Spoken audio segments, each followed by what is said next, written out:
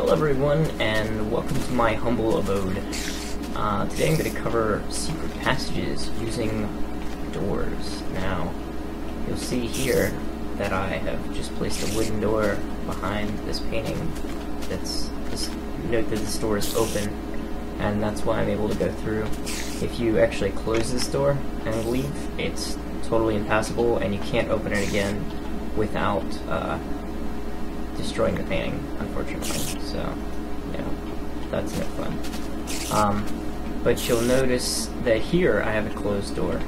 But I've also set up redstone for it, so I can flip a switch over here, it's a little secret switch, and you still can't see any difference in the painting or anything, but now you can pass through it.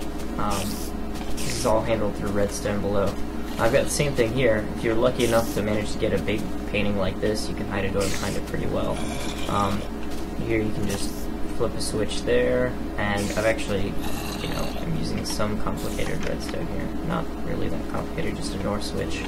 But, that keeps people from accidentally hitting switches and discovering your secret passage. And here you can keep, like, valuables or something in there. Here, you can just see I have redstone, and it just runs to a metal door. So, in case you missed it, the way to do this is you want to have a door on the right side. You need to have blocks on the left. If you really want to have the door on the left, like I have on the second painting I showed you, on that little area over there, I'll show you. You just need to use sand here, and then replace them quickly with a door after you've got the painting in place. So, you just have to make sure this is open, so that when you place your painting, and it'll take a couple tries, because it's weird about it, but now you can pass through. The only problem with this specific thing is that you can see through and see that there's stuff under there, because this door isn't perfect, or this painting gap isn't perfect, and that's why I prefer to have either blocks next to it, something like that, and then people can't guess, but at the same time that looks kind of like a doorway, so people are going to a little bit guess. The other way is to just handle it by having the stuff on the left side, or by darkening all the stuff inside here. Now I'm going to show you how to do the left side version. Let's see if I have any gravel. I do. Okay, cool. This one's all about timing, so let's cut up a hole a little bigger here, and we'll take our door out of here slowly but surely. Alright, so actually, I don't know why I closed this up.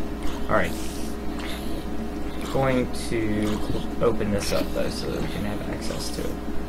And I apologize for the zombies dying in the background. So, we'll place our painting, we'll get our shovel, and actually let's rearrange our hotbar so we can do this even quicker. So, you're going to want to kill both of these really quick and place your door. Oh, I just killed my painting, but you can see that the painting still existed there. If you don't do it quick enough, your painting will just pop off on its own. So, yeah, be careful when hitting near your painting, because it will just fall off the wall here. We'll just keep retrying here. And I don't know if there's a trick to this. Maybe someone knows. There's a special way you have to do it, but there we go. Alright, so let's try this again. Let's rearrange our hotbar, get our shovel ready, and pop it off there, and do. Alright, now my door's kind of at a funny angle, but it still works. And it's on the left side. You can now take and fill this in. Nobody will know the difference. So I guess I'm keeping you from coming through the opposite way. Anyway, this is how you make the door on the left side work correctly. You can use that all sorts of things. Have fun making little secret passages. Let me know